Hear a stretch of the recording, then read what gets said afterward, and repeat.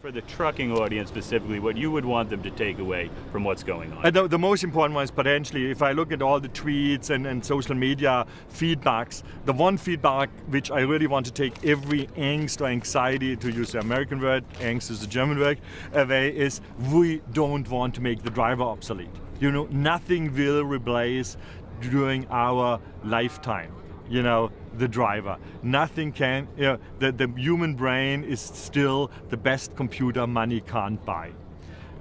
So nothing replaces the driver. What we are doing is driver assistance systems which make the life of the driver easier. Mm-hmm. So let's imagine we could really prove that those support systems will significantly reduce driver fatigue, meaning a driver can stay longer behind the wheel, mm-hmm. fresh, alert, you know, safe, doing his job. That would increase productivity of the fleet and would certainly increase income for the driver, and it would be a win-win situation for the economy and on all of us. What would your message be to the general public, not as familiar with trucking, that may sort of hear about this and see it, think of it as a science fiction tale and immediately be very scared? There's how do you sell it on the PR side? And there's another anxiety where I was approached as somebody. Would you feel scared if a computer guided truck is next to you? No, I would feel safer. You know, because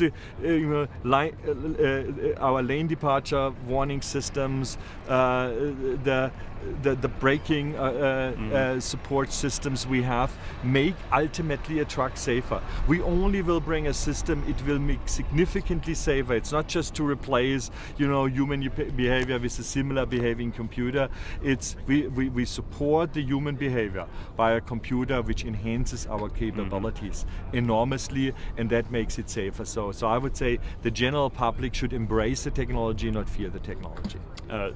The basics of the safety systems already exist today on some of the products you have. This Inspiration truck sort of taken to some next level, some maybe slightly futuristic technologies. Would that be a fair assessment? Yeah, absolutely. I mean, and we won't potentially see that truck on the road like it is today. So it's an important first step. It's a step. We have here the motive where we say customers are inspiration, and on the other side, our products inspire our customers to more.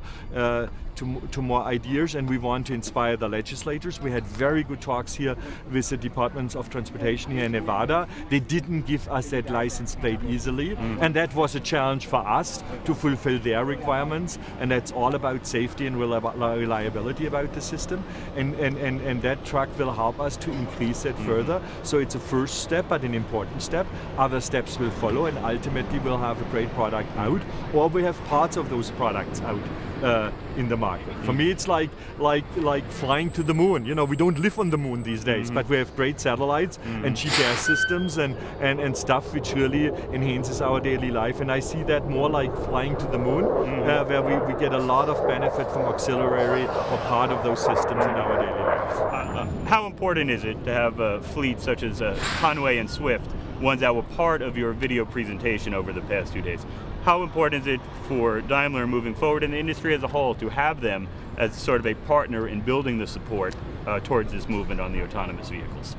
Every customer who commits long-term to Daimler Trucks North America, to our brands, like Swift, like Conway, like Nussbaum yesterday, are part of our development process. We try to engage them at least once a year, if not more frequently, into our long-term thoughts, into our visions, have our engineers with them, have them with us, and really get out of that infinite loop. They give us ideas, we show them solutions, they comment on the solutions, we refine the solutions, and out of that, that's for me the only way how you get great products. We are here to serve our customers. We are not here to just make the life of an engineer fun. But we have fun in engineering. All right, well, congratulations on the event, and thank you for taking the time to speak on transport topics. Yeah, thank you. Guys.